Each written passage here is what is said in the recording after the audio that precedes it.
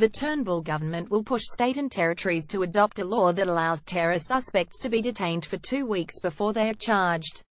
The announcement comes ahead of a National Security COAG meeting on Thursday.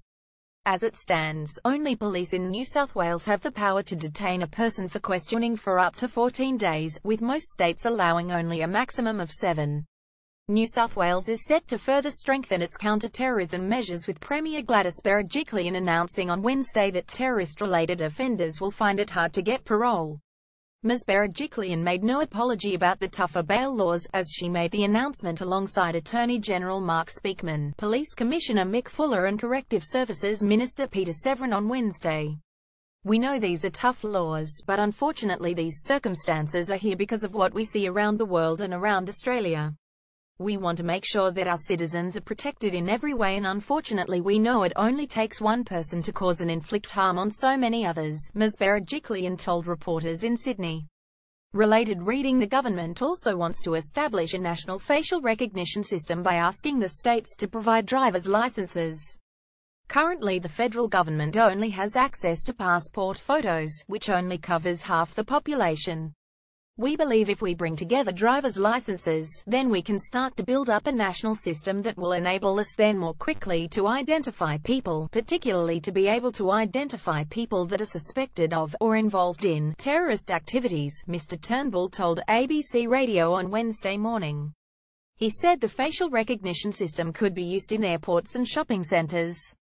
The Prime Minister also flagged new criminal offences for possessing terrorism instruction manuals, including bomb recipes and other how-to guides. "If you go up and ask somebody in the street, do you think it should be lawful to carry around instructions to build bombs and chemical disposal devices and techniques for blowing up airplanes? I don't think anyone would agree that there is," Mr. Turnbull said.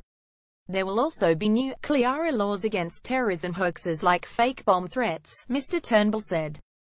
Federal Shadow Defense Minister Richard Marles expressed bipartisan support. In an interview with Sky News on Wednesday, Mr. Marles said, "Our laws need to be continually updated to meet the challenges that are posed by terrorism and by the events that we have seen in the United States." He was referring to former accountant Stephen Paddock, 64, who killed 59 people and injured 527 as he rained down rapid fire on thousands of concert-goers at the country music Route 91 Harvest Festival in Las Vegas from the 32nd floor of the Mandalay Bay Resort and Casino on Sunday. Mr. Marles said while the opposition was yet to look closely at the proposed laws, "We've worked hard with the government to be on the same page on a whole raft of laws that have made Australia a safer place." Related reading: there have been 5 terrorism attacks on Australian soil since the national threat level was raised in September 2014, and 13 major counter-terrorism disruptions, including the alleged plot to blow up a plane in Sydney earlier this year. Mr. Turnbull announced Thursday's COAG meeting following the deadly Brighton siege in Melbourne in June, in which a man was shot dead and 3 police officers injured. "Keeping Australians safe is my highest responsibility. This meeting is vital to stay ahead of the threat of terrorism," Mr. Turnbull said, with AAP.